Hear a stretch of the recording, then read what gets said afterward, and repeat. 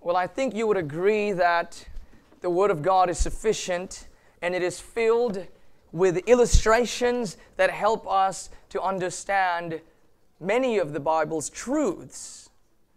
And so I want to do that by way of introduction, to introduce you to the truths that we'll be learning in Proverbs chapter 21. I want us to turn to the book of Joshua. Joshua chapter 7.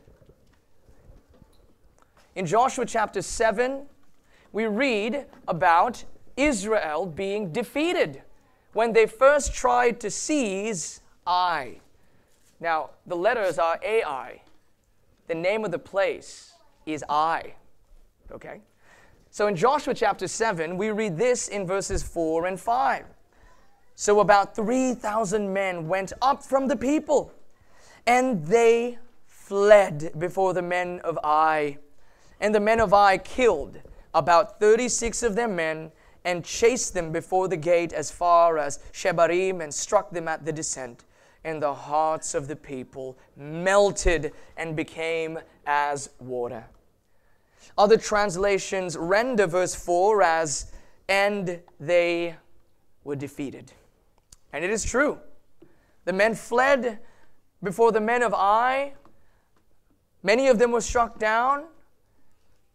Israel was defeated. This is, it seems to be the only major defeat of Israel being defeated, in the entire record of the conquest of Joshua and the Israelites in the book of Joshua. Why was Israel defeated in this instance? Well, we know that God promised to deliver Israel's enemies into her hand. So why did this happen? Well, we know that God also gave them very specific instructions about how to do the conquest that they needed to obey. And the problem here in chapter 7 of Joshua was that Israel was compromised. Look at verse 1 of Joshua 7. But the people of Israel broke faith in regard to the devoted things. For Achan, the son of Carmi, son of Zabdi, son of Zerah, of the tribe of Judah, took some of the devoted things, and the anger of the Lord burned against the people of Israel. Joshua had clearly ordered the Israelites, we will devote everything to destruction. You're not supposed to pillage the towns and take stuff for yourself, but Achan did. We read in verse 10 and 11 and 12 that the Lord said to Joshua, get up. Why have you fallen on your face? Israel has sinned, and they have transgressed my covenant that I commanded them. They have taken some of the devoted things. They have stolen and lied and put them among their own belongings. Therefore the people of Israel cannot stand before their enemies. They turn their backs before their enemies because they have become devoted for destruction. You see the reversal? They were supposed to devote the entire city to destruction previously, but they didn't, so now God will devote them to destruction. I will be with you no more, unless you destroy the devoted things from among you. And so Joshua did.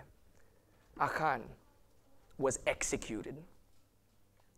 And then Joshua organized a second attack. We already know that the soldiers under the power of the king of Ai, those soldiers had the power to strike down Israelites. They already showed that they were strong.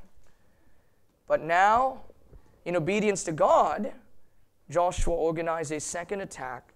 And what he does here would be known by the world and is recognized until this day as military genius. Joshua took some of his army and had them attack from the north of Ai. Only part of the army though, looking impressive, looking strong, but only part of the army. This was actually a diversion. There were another 5,000 Israelite men hiding in the west of Ai.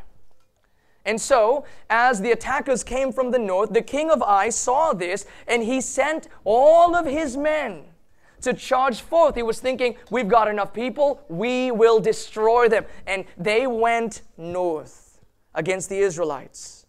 And he pretty much sent everyone. And as they went north, suddenly out come 5,000 Israelite soldiers, Israelite men from the west. They were left vulnerable, the city was. And the city was absolutely obliterated. They set it on fire. And so as they set it on fire, the soldiers of Ai that have gone west to go against the northern attackers, the Israelites, saw the smoke in the city and said, "What's going on? We need to defend our city." And they went back, but it was too late. They were done for. Now they were sandwiched between a wall of Israelites from the north and coming from the city. And they tried to do what they could, but they were slaughtered. Ai was conquered by the hand of God, because God gave Joshua wisdom. And wisdom, as you would have heard read from Ecclesiastes, often just looks like a weak, poor little man with not much going on, but he has the ability to deliver a city. Wisdom has the ability to win battles. And this in the book of Joshua is a historical, real-life illustration of what we're about to see in Proverbs chapter 21, verses 21 to 31. The message I bring before you is this, and you'll see it in your liturgy. Worldly philosophies, earthly chariots, human rulers, Satan, and our own sin do not stand a chance against the infinite wisdom of our God.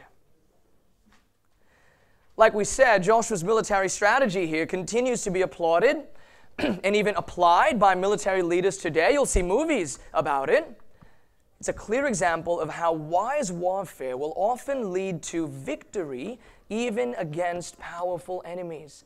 So if you come to Proverbs 21, in the last verse, in verse 31, that's what it tells us. The horse is made ready for the day of battle, but the victory belongs to the Lord.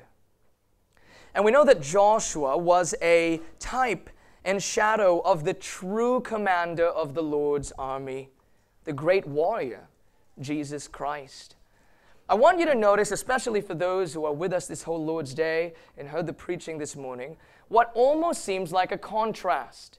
The Jesus of John 18, betrayed, arrested, walking right into the hands of his would-be captors, unjustly tried, sentenced to death, hung on a Roman cross. And we talked about that and how Jesus humbly went to his death. And then now we're about to talk about Jesus as a great warrior. Is there a contradiction here? Well, I will argue that the answer is no, there is no contradiction here. Because just as Jesus will tell Pontius Pilate in the Gospel of John, my kingdom is not of this world. The way that he wages war right now in the unseen realm that is happening at this very moment is also not of this world. It is a spiritual war that he wages at the moment. He wages war against Satan, sin, and death. Yes, one day he will be that rider on a white horse who comes with a sword coming out of his mouth, eyes looking like flames, to judge the living and the dead. But right now he is at war. By his Spirit, he wages war against our flesh. In fact, we have been conquered. We have been conquered by the Lord Jesus, and after he conquers us, he now makes us his soldiers. And as his soldiers, he teaches us to wage war using his wisdom. By his wisdom, we wage war against evil and unbiblical philosophies and the wicked practices of the heathen, and especially our own remaining sin. Only wisdom can win this war. Wisdom wins the war. Unlike Achan, who compromised Israel with his sin, wisdom wants to protect us. Wisdom says in verse 21 of Proverbs 21, whoever pursues righteousness and kindness will find life, righteousness, and honor. Now, just remember that we're told in Galatians 2:16 that a person is not justified by works of the law, but through faith in Jesus Christ. So it's Christ's righteousness. It is through Christ's righteousness and kindness that we will find life, righteousness and honor. The righteousness that the wise soldier must pursue first and foremost so that he might have life is the righteousness of Christ. The righteousness that you need to have eternal life, to live, is found in a man who is a mighty warrior, yet made himself low and poor. I bring your attention to our first point. A poor man delivers a city. We read in verse 22, a wise man scales the city of the mighty and brings down the stronghold in which they trust. We've got a heavenly warrior who knows how to crush strongholds. But his strength is often hidden from us. Much like the hidden 5,000 Israelite men that Joshua put in the west of Ai. Come with me to the book of Ecclesiastes, which we read from earlier, and turn to the 9th chapter, Ecclesiastes chapter 9.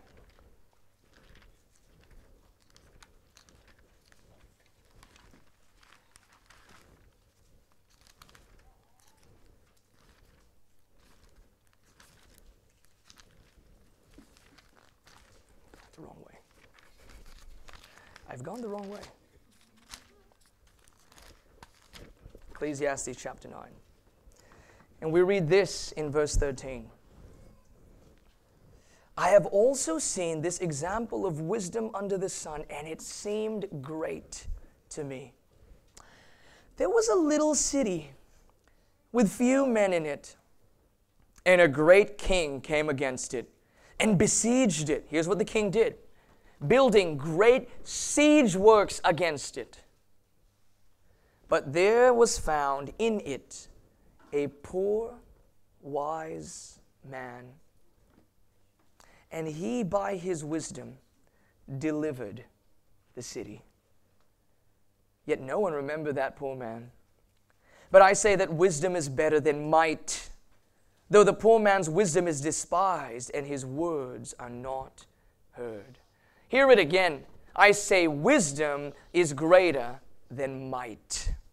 Somehow, there was this wise poor man who found a way, because of his wisdom, to deliver the city from the big, strong king, showing that wisdom is greater than might.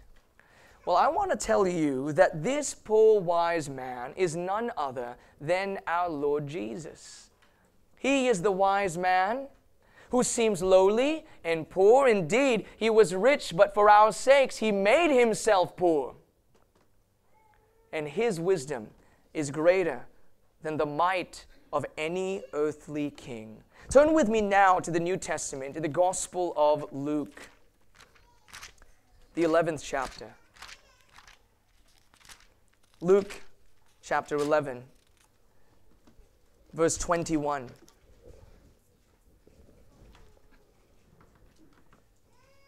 Jesus, who was casting out a demon in verse 14, was accused by some people saying, he casts out demons by Beelzebub, the prince of demons. And this is what Jesus says in verse 21. When a strong man, fully armed, guards his own palace, his goods are safe.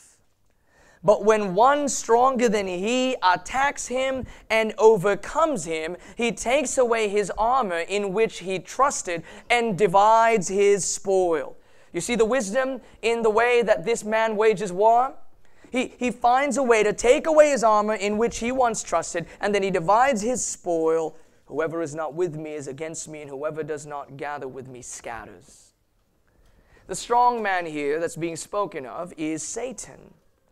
And he is strong. He's got his plunder. He's got his possessions. He's got people. He's got souls under his wing, under his darkness, deceived. But Jesus somehow defeats this strong man, Satan. How does Jesus defeat the strong man, Satan? Well, we know that in Jesus' poverty, in making himself low and even laying down his life, he defeats the strong man.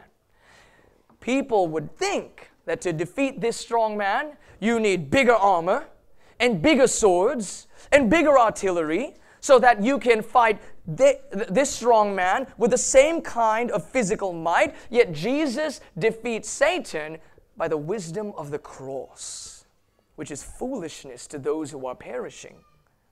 This is how our Lord fights. Let me ask you, when is a ruler who is going against an enemy most proud? I am sure that person is most proud when he sees the lifeless body of his enemy. We win. We've destroyed the enemy. Look at him, bloody, dead.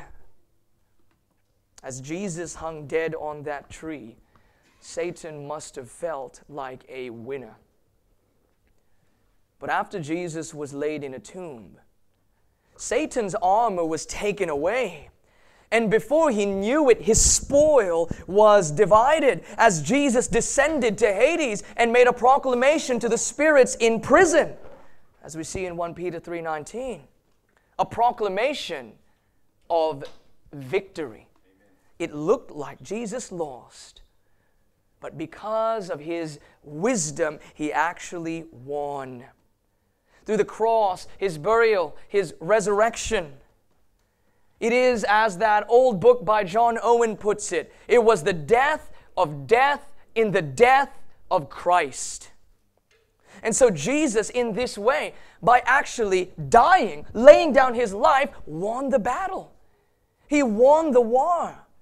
He continues to conquer today, one soul at a time. He is plundering the kingdom of darkness. He is the one who scales the city of death and brings down the strongholds which ensnare us. Idols defeated, love for the world vanquished, repentance and faith gifted and granted. And now we who have been conquered join the Lord's army. That brings us, secondly, to the fact that we are vanquished by wisdom. Resistance is futile. Turn with me to Paul's second letter to the Corinthians, 2 Corinthians chapter 10.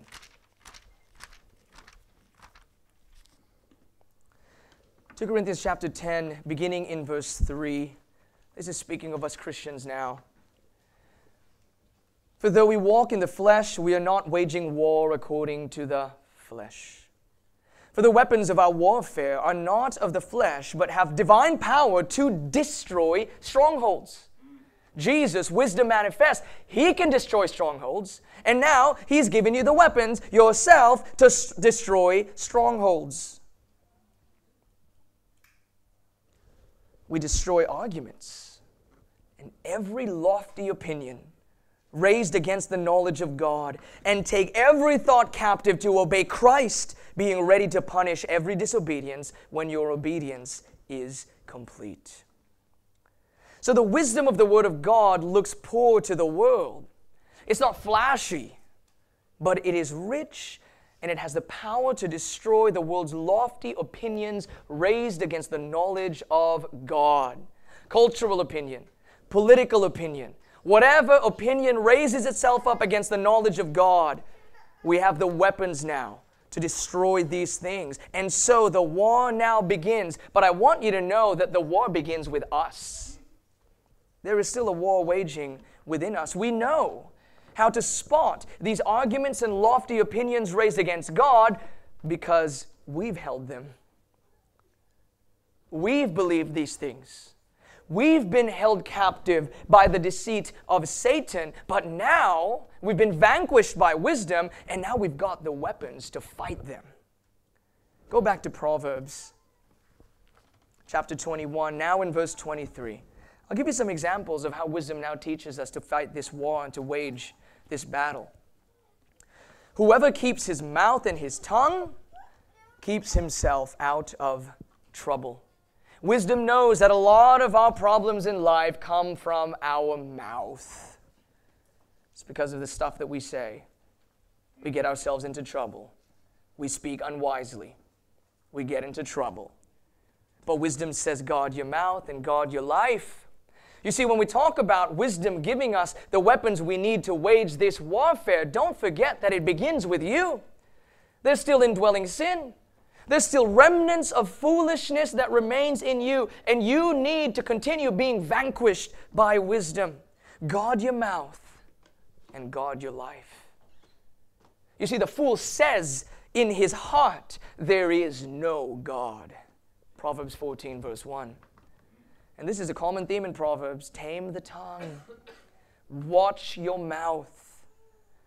Psalm 141, verse 3. Set a guard, O Lord, over my mouth. Keep watch over the doors of my lips. Verse 24. Scoffer is the name of the arrogant, haughty man who acts with arrogant pride. Reminds us of what we studied previously in verse 11. When a scoffer is punished, the simple becomes wise. It's interesting how the historical people, the Moabites, actually fit this description really well. We read, and you don't need to turn there, in Isaiah 16 verse 6, we have heard of the pride of Moab, how proud he is, of his arrogance, his pride, and his insolence. In his idle boasting, he is not right. Contrast being made between the people of God who are to be lowly and humble in subjection to the wisdom of God, and those in the world who are wise in their own eyes, who trust in their own selves, who trust in chariots and horses, while the people of God trust not in their own wisdom, but the wisdom of the Lord. Let's say and remind ourselves again of that slogan of Wisdom University. That slogan written on the wall of Wisdom Uni, where Solomon is principal. You haven't forgotten that you're in Wisdom Uni, right? The fear of the Lord is the beginning of knowledge. The fear of the Lord is the beginning of wisdom. Fools despise wisdom. Fools despise knowledge. Verse 25, the desire of the sluggard kills him, for his hands refuse to labor. All day long he craves and craves, but the righteous gives and does not hold back. Let's get more practical in our daily warfare. Much of our remaining foolishness needs to be vanquished still. We need to fight against that indwelling sin in us. It's a bit redundant. The sin that remains in us, which still pulls us towards sluggishness and slothfulness instead of fruitfulness for the glory of God. And I am speaking both physical and spiritual. The sluggard is the one who desires, he wants, he craves, but he doesn't do. Therefore, your desire ends up killing you.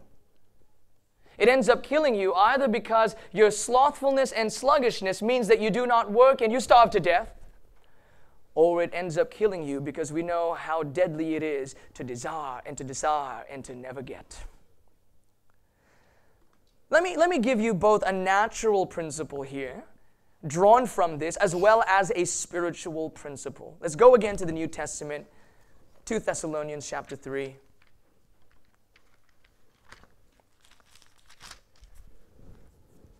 Two Thessalonians chapter 3, down in verse 10. This is a natural principle, everyone. For even when we were with you, we would give you this command: if anyone is not willing to work, let him not eat.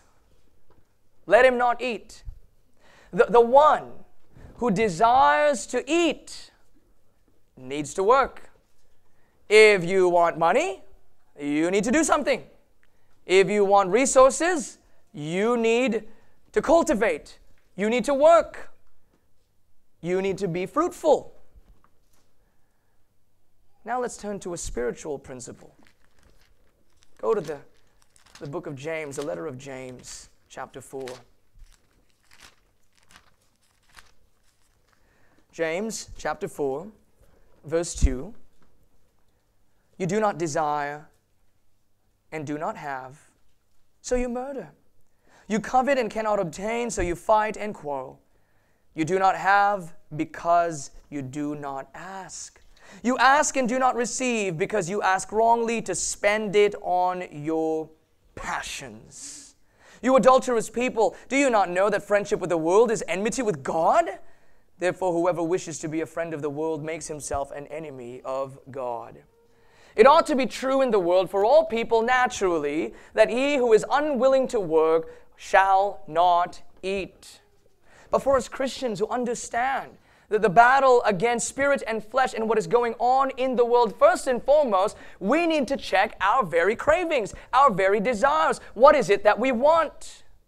For some, want the exact same thing. They also want money. We should all want some money because we can use it for the benefit of ourselves, of our families, of everyone. So everybody needs some kind of money. If it's not money, then maybe it's gold. If you're super old school, just go back to gold. Right? You don't like cash, that's fine. Whatever, the point is you need to work, you need to cultivate, you need to sell, or you need to buy, you need to do all of these things to function as a human being. And if you don't work, you don't get to eat. But at the same time, there's still a distinction between those who desire those very things for vainglory. Those who desire those things because they believe that to get a lot of it will satisfy them. They build their lives upon riches. They build their lives upon money. Now, on the other hand, the godly person, they also desire to have some wealth, to have some resources, to have some money, but for what reason? For the glory of God. And how do they glorify God? By being good stewards of the resources that God has entrusted to them.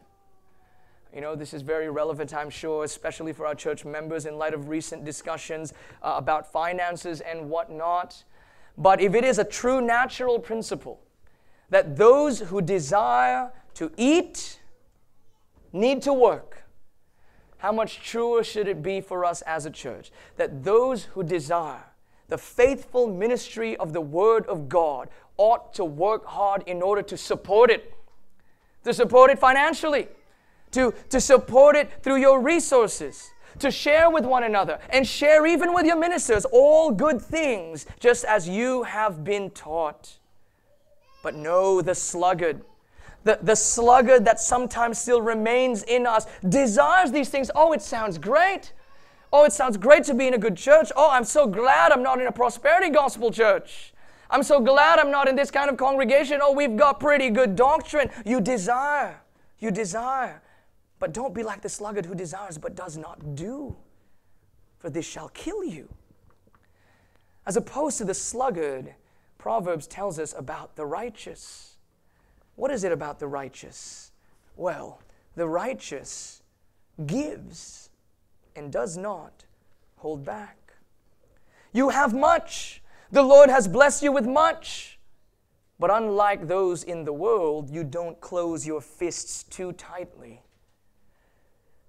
You see, the difference between that of the fool in the world, who maybe gains a lot of riches, and the godly person in the church who gains a lot of riches, is oftentimes the fool just wants to store up bond houses. He just wants to store up wealth. But the godly person wants some wealth because he wants to let go of it. Not to waste it, but to be charitable and to be generous and to bless his brothers and sisters and to bring glory to his God by showcasing his generosity as a reflection of the generosity of our good God, because all good things come from him. All of it comes from him. It belongs to him, and so we use it as he sees fit. He doesn't hold back on generosity, the righteous one, when he has the ability. Let's do another natural principle, then spiritual principle kind of thing. Natural principle. Let's go to 1 Timothy 5:8.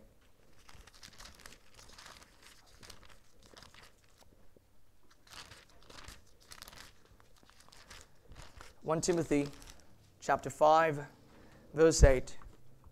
But if anyone does not provide for his relatives, and especially for members of his household, he has denied the faith and is worse than an unbeliever. I call it a natural principle because look at the argument that he makes. Even unbelievers should get this. And you're acting worse than an unbeliever if you are not laboring, especially if you are a man, to provide for your household. Now, let's see how that translates into a spiritual principle in 2 Corinthians chapter 9. Turn with me to 2 Corinthians chapter 9. In 2 Corinthians 9, the context is Paul exhorting the Corinthians to increase in the grace of giving, to grow in generosity. And we read in 2 Corinthians chapter 9, beginning in verse 6.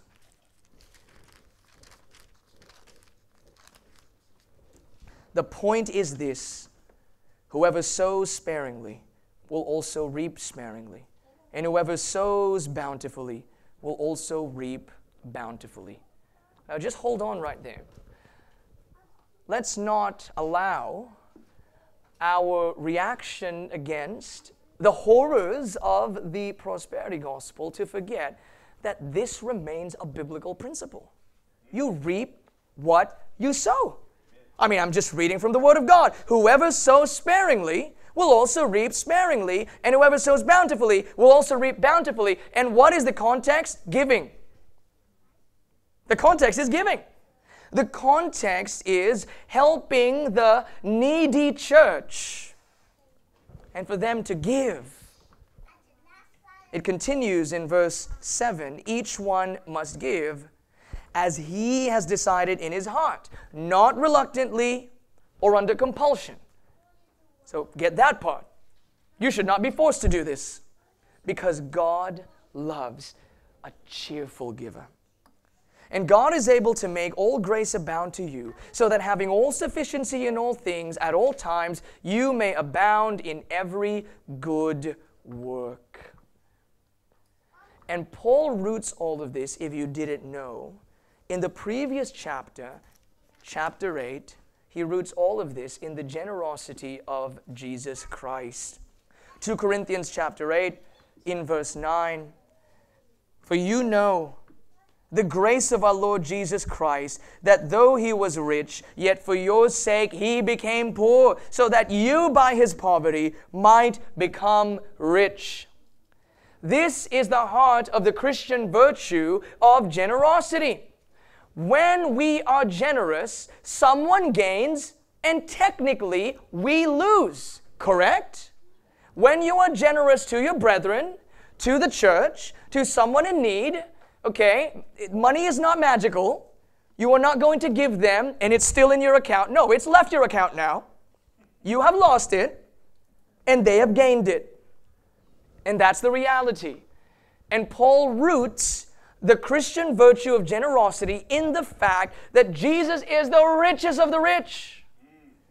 He is God in the flesh. He is rich, yet for your sake, he became poor.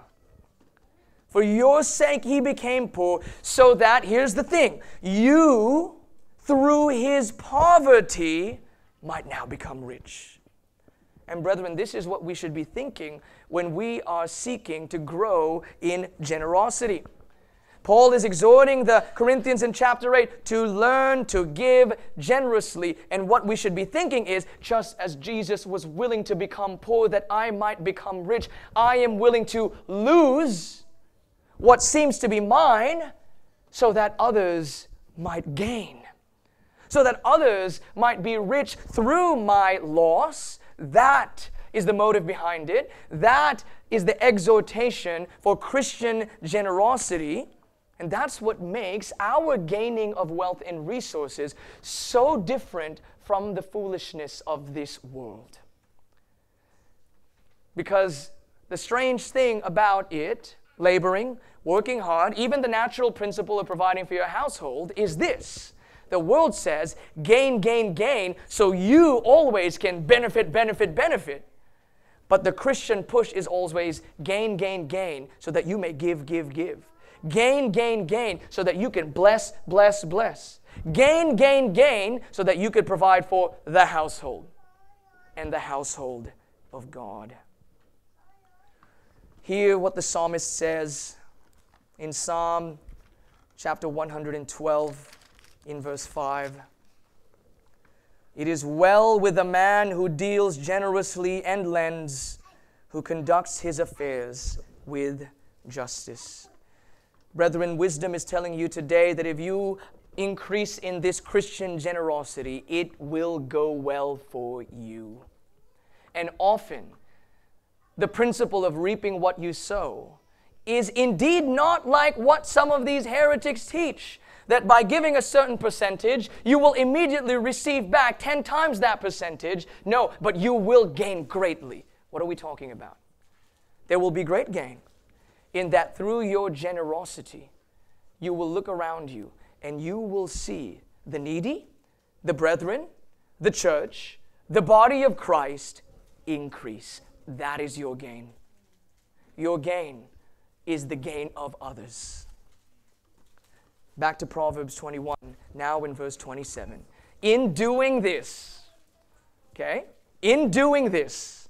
don't forget, the sacrifice of the wicked is an abomination. How much more when he brings it with evil intent? It's in the several years of the life of this church plant, hardly have I ever talked about something like that direct, about giving in the church, about offerings. And so it is appropriate that I also give you the reminder that Proverbs gives you, that as you are exhorted and pushed to increase in the grace of giving, to be generous, just know that the heart does matter. Each one should give as he has decided in his heart, not someone else's heart, but your heart. Not because he said so, but because you want to, because God loves a cheerful giver. On the other hand, the sacrifice of the wicked is an abomination. If I could transpose that, the offering of the wicked is an abomination to God. Doesn't matter how much money that is, how much resources that is. If you bring it with evil intent, the Lord is not pleased. Proverbs once again brings us back to the heart. Mercy is better than sacrifice. External religiosity, big offerings without love is worthless. Because without faith, it is impossible to please God. So speaking once again of giving, this really hits at the heart of why the word of faith, prosperity gospel teaching really is poison. I don't want to stress it too much, but just think about what Proverbs is telling us. That the sacrifice of the wicked coming from wicked motives is an abomination. So just imagine if you are one of those people, because of false teaching, now giving to the church because you believe that it is a way to coerce God to give you something. Is that not a false motive? And definitely the teachers who teach us are most responsible, even more than the congregants themselves. Giving big amounts of money because you believe that by doing that, God is now indebted to you to making you rich. I'm sorry, but that is indeed a wicked motive. And thus God is not pleased at all with such false generosity.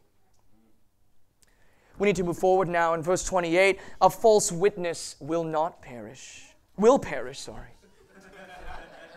A false witness will perish, but the word of a man who hears will endure. Liars are condemned, we know this. Ultimately, Satan is condemned. He is the father of lies. And those who follow him, false prophets and false teachers who speak lies, even worse, who claim to speak the truth of God's word but are really teaching you lies, they shall perish. God will judge them strictly. And so don't listen to them, because the hearer, not of falsehood, but the hearer of the truth shall live. That's what it says.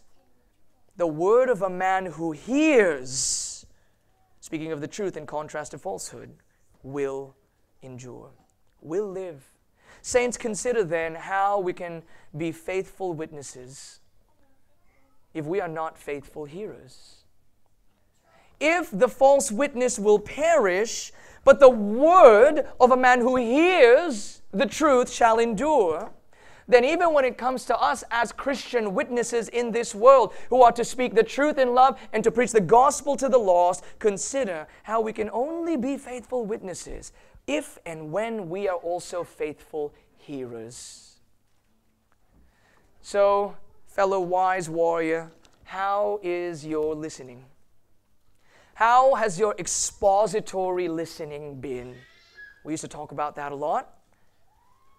Before a warrior can go out and execute the battle plans, you know what he needs to do first? He needs to sit down with the rest of the army before their commander-in-chief and listen so that he can take orders. Now, this is the foolishness of some of these movements that send people out as so-called missionaries and evangelists and gospel preachers. People who are not rooted in a gospel-believing and preaching local church of our Lord Jesus Christ.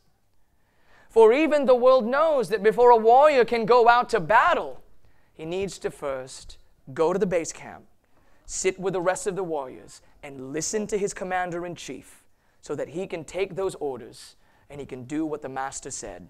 He can do what the commander has said. The same goes for us, Christian warriors. We need to listen before we speak. We need to listen before we go. We need to listen before we can wage war. Oh, and there's a big war not only in our hearts. There is, let's now recognize it, a huge war out there. We do need to get out there. Verse 29 says, "A wicked man puts on a bold face, but the upright gives thought to his ways." A wicked man puts on a bold face. You know what that is? He's wicked and he's performing wickedness and he does not hesitate. He's just going to do it. He is resolved. He doesn't hesitate. A bold face of a wicked man, it means he is brave in his wickedness. Honestly, sometimes the bold face of the wicked man puts some of us to shame. We often fail to be brave in our righteousness, the righteousness of Christ. We are the ones that have Christ and His righteousness and His truth and His good news. But sometimes we go out there and the wicked have bolder faces and bolder approaches in their stupidity and falsehood than we do in our truth. The wicked man is brave in his wickedness, and this is what we are seeing in culture today. In culture today, and it's always been this way, but it's expressing itself in a certain way today, this is what we're having to fight against. Wickedness is now bold. Wickedness is no longer something that you need to hide. Wickedness is no longer something you need to keep to yourself. Wickedness is now something that you need to shout out. It's something you need to announce. It's something that you need to celebrate. We've got quite a few uni students here. Why don't I read from Monash's website, Monash Uni. Go to monash.edu/pride. And this is what it says about pride. I quote, "At Monash, we have a strong tradition of supporting our LGBTIQA+ community. And while we celebrate our strides forward, we also recognize there is still work to be done to ensure everyone feels safe, seen, and heard. It is important to us to go beyond words and give students the opportunity to experience what it means to be part of a genuinely inclusive community. It's with tremendous joy that we have chosen to incorporate the celebration of Pride into our orientation program since 2023.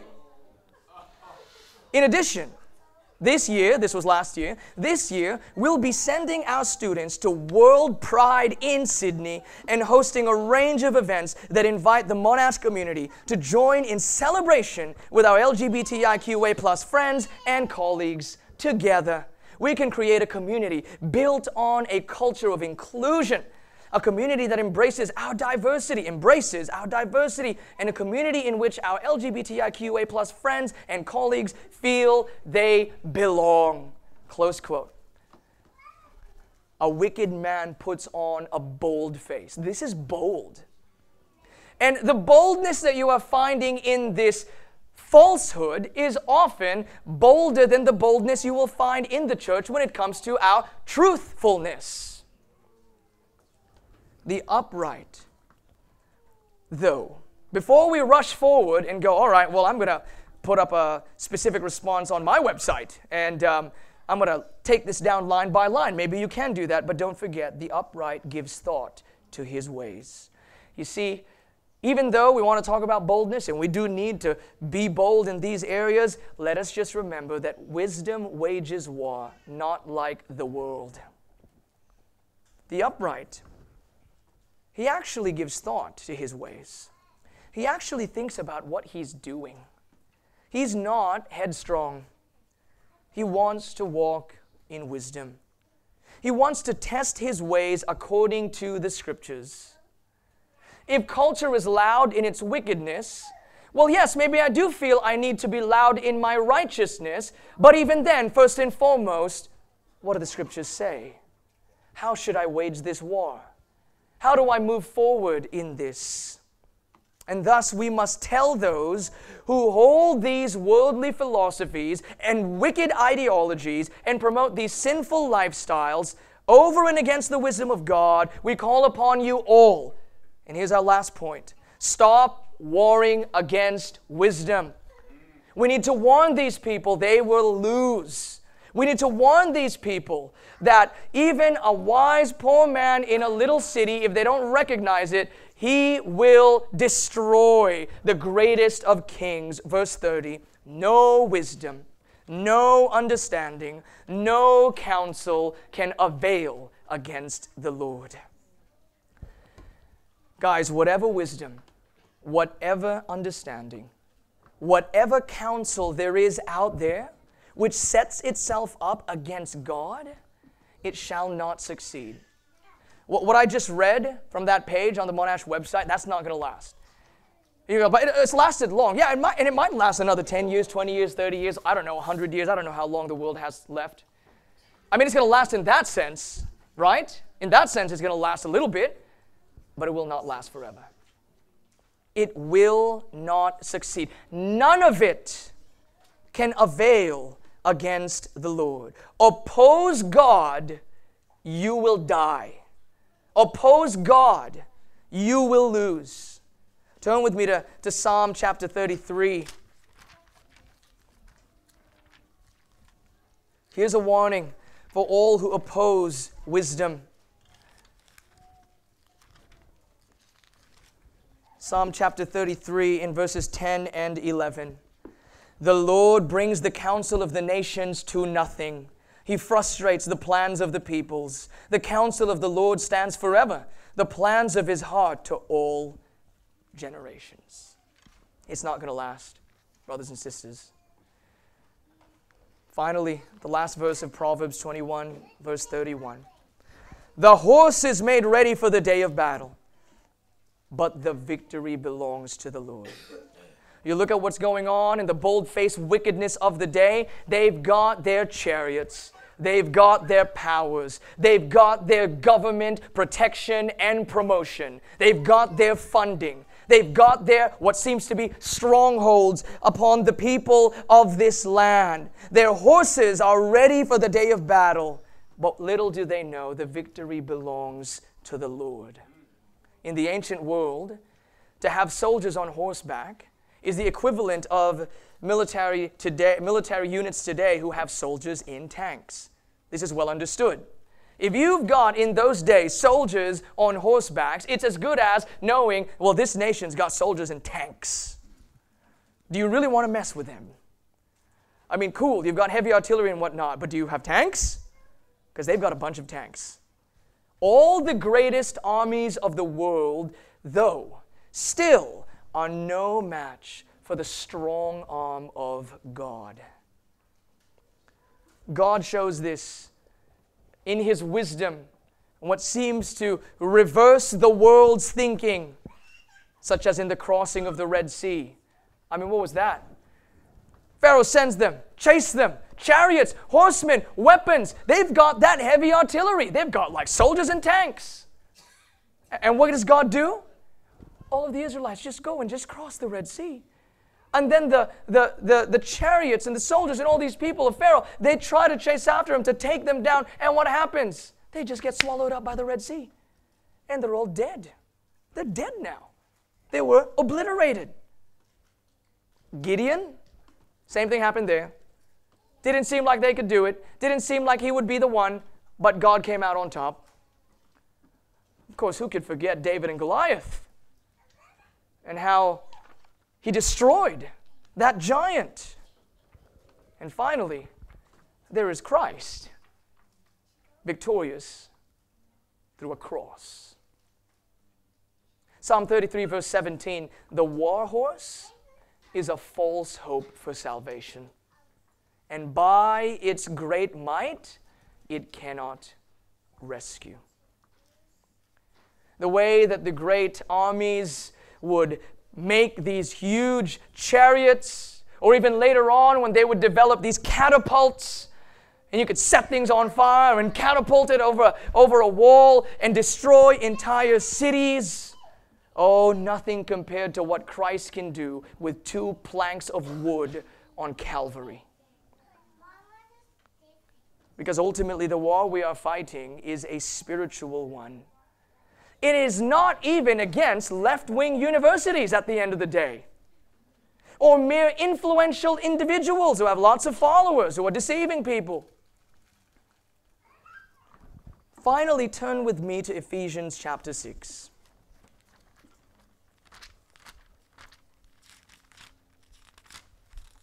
Ephesians chapter 6, in verse 10 onwards. Finally, be strong in the Lord and in the strength of His might. Put on the whole armor of God, that you may be able to stand against the schemes of the devil. For we do not wrestle against flesh and blood, but against the rulers, against the authorities, against the cosmic powers over this present darkness. The cosmic powers over this present darkness, against the spiritual forces of evil in the heavenly places. Therefore, take up the whole armor of God, that you may be able to withstand in the evil day, and having done all, to stand firm.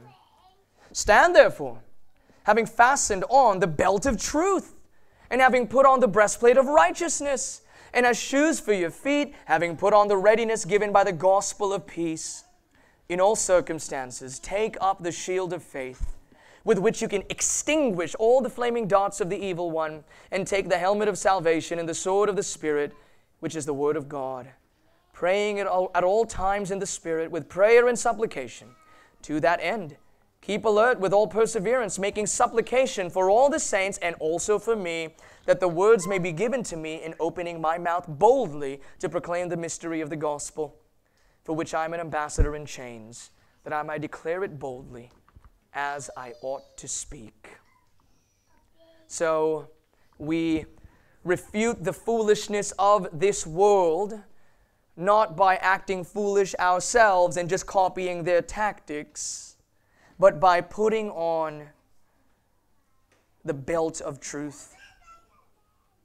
We refute the foolishness of this world not by presenting our own selves as righteous, but by wearing the righteousness of Christ on our chests.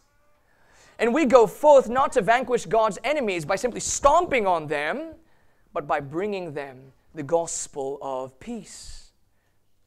And when we are going forth with the truth, and they are incited, and they curse at us, and mock us, and attack us, we take up the shield of faith, trusting, believing, vengeance belongs to the Lord, and that the Christ whom we trust is faithful to save those who have faith in Him, and faithful to judge those who remain in their sins. We wear His salvation on our heads as we continue to fight the good fight, equipped with the sword of His word. The sword which pierces the hearts of sinners and brings them to repentance, or slays the unrepentant on the day of judgment. And at all times, we turn to our Commander-in-Chief through prayer. Prayer for ourselves, and especially for gospel ministers, praying that even if they are placed in chains by the foolish powers of this world, they might declare the gospel boldly. In the end, wisdom wins the war. And worldly philosophies, earthly chariots, human rulers, Satan, or even our own sin do not stand a chance against the infinite wisdom of our God. If you are still warring against wisdom, stop wasting your energy. Your efforts are futile. Our wise warrior Jesus scales the walls of the kingdom of darkness and breaks down its strongholds. Do not wait until the day he destroys all earthly kingdoms before you surrender. Turn from your idols. Turn from your ungodly ideologies and philosophies now. Turn from your pride and desire to be your own commander-in-chief, and turn to the Lord Jesus Christ, who conquers death and gives us life. Wisdom wins the war. Let's pray.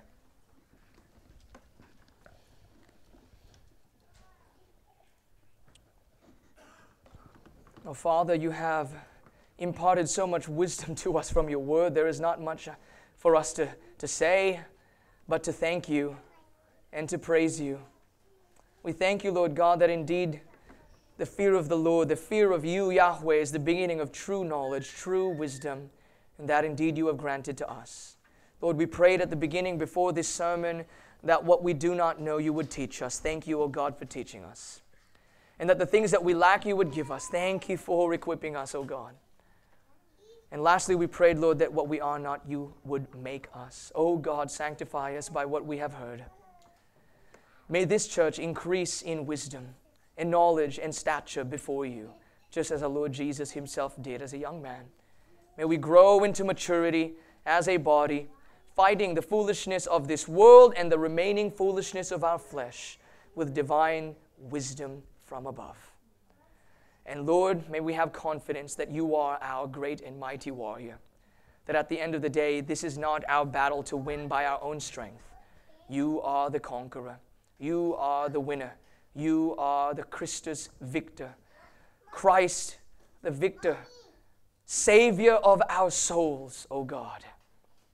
And we thank you that before anything else, firstly, you have conquered our own hearts. Thank you for making us subject to you, for we would now have it no other way. We pray this in Jesus' name. Amen.